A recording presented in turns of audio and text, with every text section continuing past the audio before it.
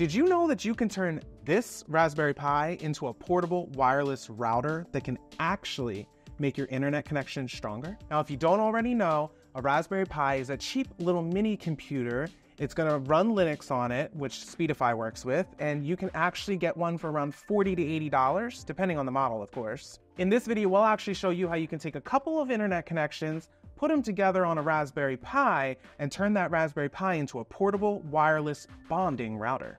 It's super easy. All you'll need is a Raspberry Pi here with Speedify already installed, of course, and then you'll need 2 or more connections, whether that's going to be a Wi-Fi connection, mobile hotspot, hotspot on a smartphone, Ethernet, tethered phone, however it is. Today, we are going to be using this Wi-Fi dongle, and then we also have the Ethernet connection that's plugged right into directly to the Raspberry Pi.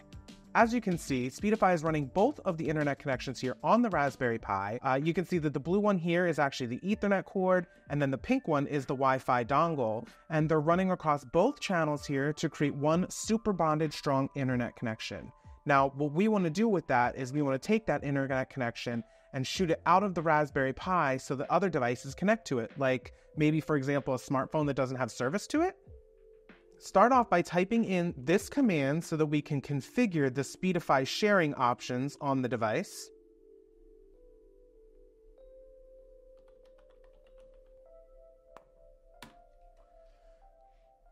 Now you'll see this is all of the Speedify sharing configurations we can do, and what you want to do is you actually want to remove the little hash mark right in front of a few different things here. So enable share so that we can turn the sharing on, make sure that it says equals to 1 so that it's turned on.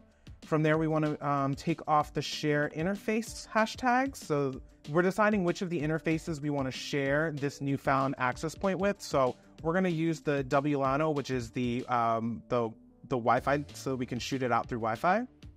And you want to make sure that these ones right here are also deleted. That way we have the username and the password for our newfound connection. Currently, the user ID is Speedify AP and the password is password. Clearly, you want to change that. So I'm going to change it to Speedify Demo today as the username. And for the password, you want a stronger one than password. I'm just putting 1, 2, 3, 4, 5, 6, 7, 8 for demo reasons. But typically, you would want to put in a pretty strong password for there because this is the information you're going to use to log in so that you can get the internet on your device. The rest of these you can configure if you need special information, but we're just going to keep it the way it is for today. Remember to double check that WLAN 0 is the same share interface as it's going to be down here for the Wi-Fi interface. That way that the share knows where to share it to, okay? So now that we have all of our configurations set, what we want to do is we want to exit out of here. It's asking, do I want to save it? I'm going to hit Y and enter, so it's all saved. Next, you'll want to restart the software, but before we do that, make sure that you guys hit the subscribe button so that you can get all of our channel's how-tos and be notified weekly of our office hour live streams. Okay, let's give Speedify a little restart now. So all you got to do is just type this code in here so that we can restart the software and all of our new configurations will be able to set and play.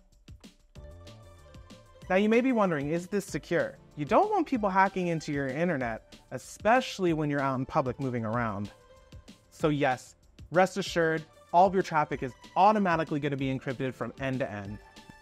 The first time after running the software when enabling the sharing, it might take a little bit of time because Speedify is actually installing all the packages that it needs to be able to configure the necessary changes. So you might have to restart it a couple times, maybe even restart your Raspberry Pi if you feel like it really didn't take effect. But after a good restart, we should still be able to see both of our connections here. But what's great about these connections is now they're going to be able to shoot out to another device so we can access to. So if I were to connect right here, see the Wi-Fi, we're going to scroll down and look for our new access point, which should be right below Jesus. It says Speedify Deep Demo.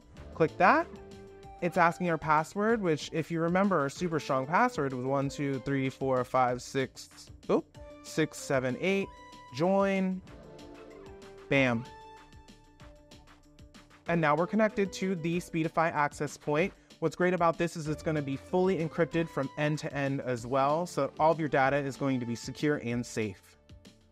Overall, now we should have a fully functioning router that's constantly switching back and forth between these internet connections to utilize that strongest connection that's available to us.